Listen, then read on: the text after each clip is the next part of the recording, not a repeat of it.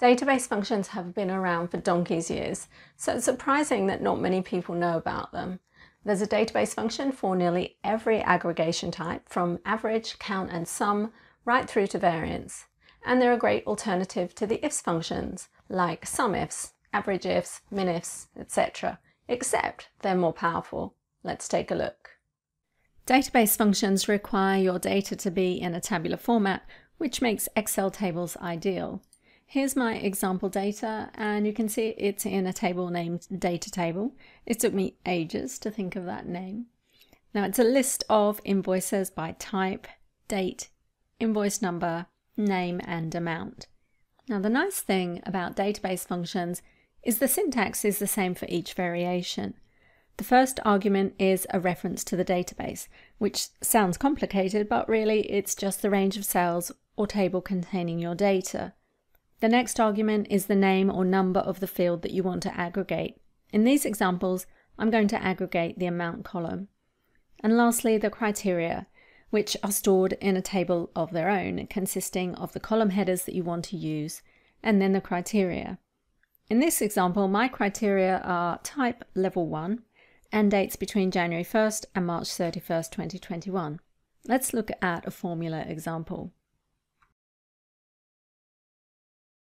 I can use dsum to sum the amounts for level 1 between January and March.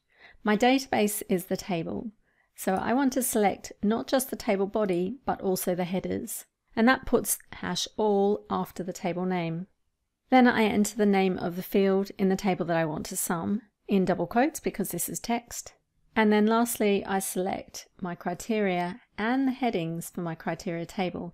Now I don't need to select the name and amount columns. They don't have any criteria, so I'm just going to select the date columns and the type column. I'll press F4 to absolute that reference so that I can copy this formula across, close parentheses on dsum, and there's my result. Now I can copy this across because the syntax is the same, and then all I need to do is change the function being used. So this one is dcount, and then this one is daverage, and then we have dmax and dmin. Now you notice there are some other database functions. If we type in D, you can see there's dCountA, so that's going to count both numbers and text.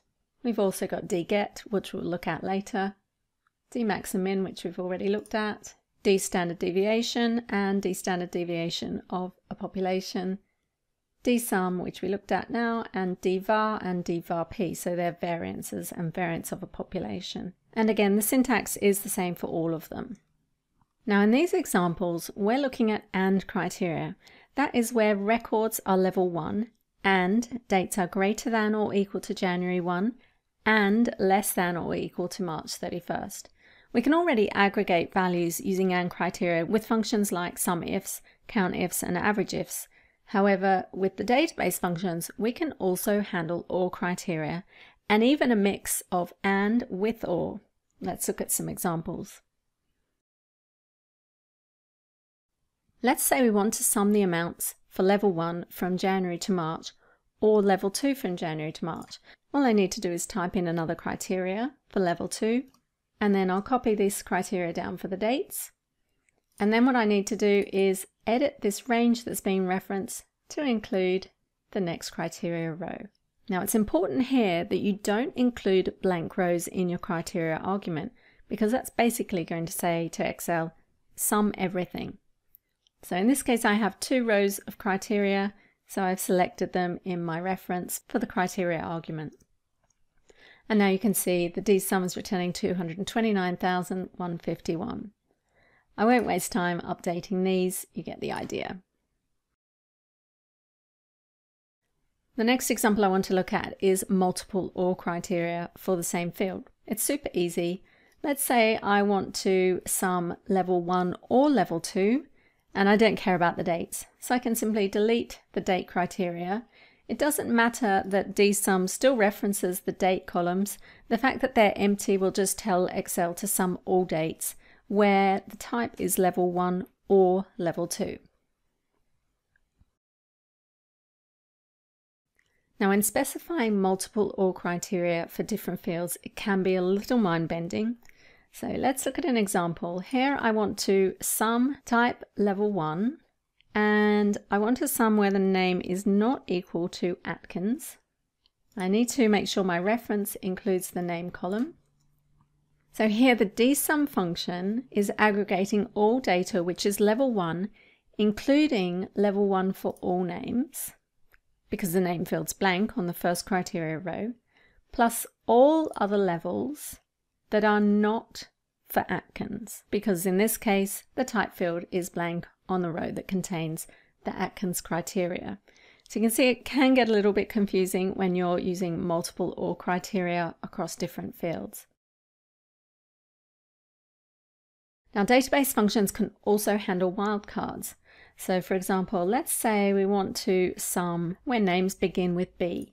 So I'll get rid of the type there, and in here I'm going to type in B and the asterisk. So it's just going to sum where names begin with B. I need to remove the blank row from the criteria so that it doesn't incorrectly sum everything. And now we have the sum where the names begin with B. Now, another way we can reference the field is with a number.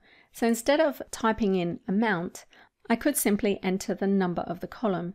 In this case, amount is the 5th column in the table, so I type in a 5. You can see I get the same result, but instead of typing in the word amount, I simply type in the number 5. And notice it's not in double quotes, it's a number, it isn't text, so it doesn't need the double quotes.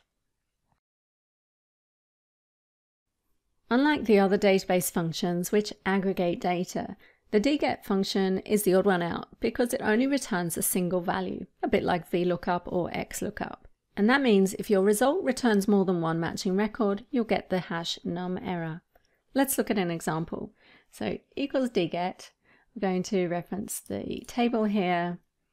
The field we want to return is number 5, column number 5 for the amount. And the criteria, well, let's just say we want it to find the amount for invoice number 603. So it returns 4,000. Perfect. However, if we were to ask it to return, say, type level 1, we'll just change that reference to there, we get the num error. And that's because there are multiple results for level 1. So it can't return a single value. It's going to give you the error. To wrap up, I just want to quickly cover the rules for database functions. So firstly, keep in mind that your criteria table only needs columns for the data that you want to filter on. So if your tabular dataset has hundreds of columns, don't panic. You don't need every column replicated again in your criteria table. You can add multiple criteria by adding them to a new row on your criteria table. Be careful, though, only to reference the rows in the criteria table that aren't blank. If your database formula includes criteria rows that are blank, it's simply going to sum or average or count the whole table, essentially ignoring your criteria altogether. The criteria table can house formulas, for example, links to other cells, drop-down lists, and the like, so get creative with how you use them to incorporate interactivity into your reports. The criteria is not case sensitive, not for the column labels or the criteria itself. And lastly, remember the field argument of the formula can be the column name or the column number. I hope you're keen to give database functions a try. You can download the file for this lesson from the link here. And if you like this video, please give it a thumbs up and subscribe to our channel for more. And why not share it with your friends who might also find it useful. Thanks for watching.